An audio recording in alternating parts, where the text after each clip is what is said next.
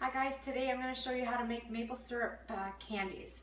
So to start this, you're going to need a stainless steel pot with some nice high sides on it. We have got a digital thermometer here. You could use a candy thermometer and that would work fine. We've got a rubber mold to put our candies into when they're ready.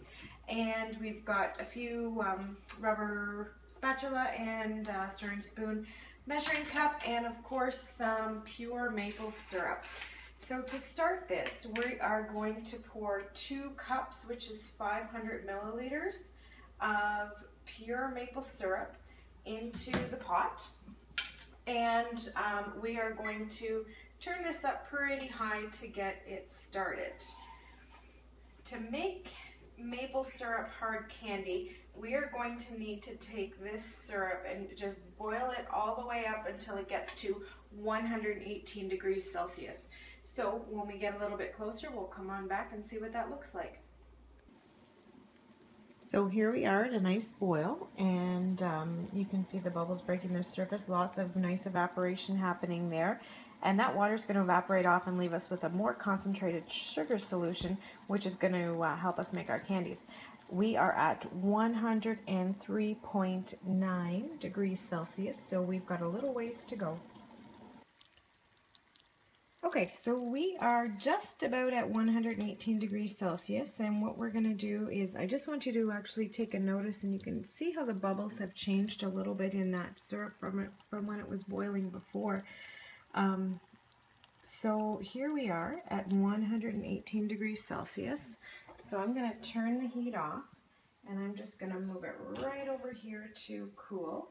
And we're going to leave the syrup cool there, undisturbed. We're just going to let it chill out until it gets down to about 85 degrees Celsius. And then we'll come on back and stir it up and make some candy. Okay, so we are at 85 degrees Celsius, and I'm just going to take the pot off, bring it on over here, and what we're going to do is we're going to start stirring it. You can see inside the pot now it's pretty, it's a nice thick mixture, and we're going to keep stirring it. It's a little bit of a tricky job at this point because you have to stir it until you can start to feel a little bit of sugar crystals happening in it, and sometimes you'll be able to see streaks in the syrup, but most of the time you'll actually just be able to feel it with your spoon. So it doesn't usually take too long, but what's going to happen as soon as we start to feel that, I'm going to start pouring it into the mold, and by the time we get to the end of the molds, you can kind of see it happening there now. So I'm going to start pouring. By the time we get to the end of the molds, it's going to be quite a thick mixture. And you can probably see it, oh goodness, it's starting to set up in the pan already, in the pot. You see it there? And I'm just gonna keep pouring. I'll fix that up when I get to the end.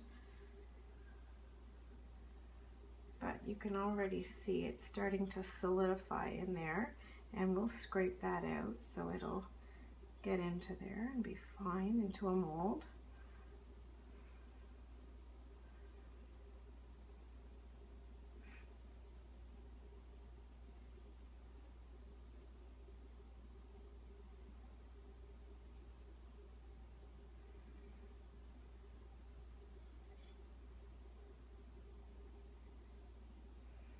And we're just going to get this in here roughly, and then I will smooth it out on the top.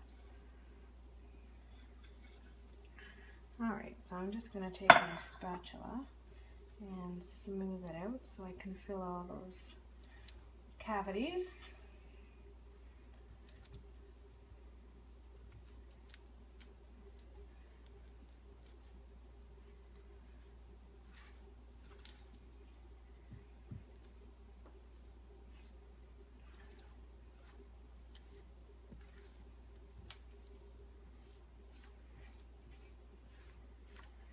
And ta-da! So this will take a little bit to set up. It's quite hot still. This mold holds it has 60 cavities, and there's 3 left. So this batch made 57 maple sugar candies. We'll come on back in probably 15 or 20 minutes and we'll be able to pop them out of the molds then. Okay, so our candies have now hardened and we're just going to pop them out, and you're gonna see some beautiful maple sugar candies. Enjoy!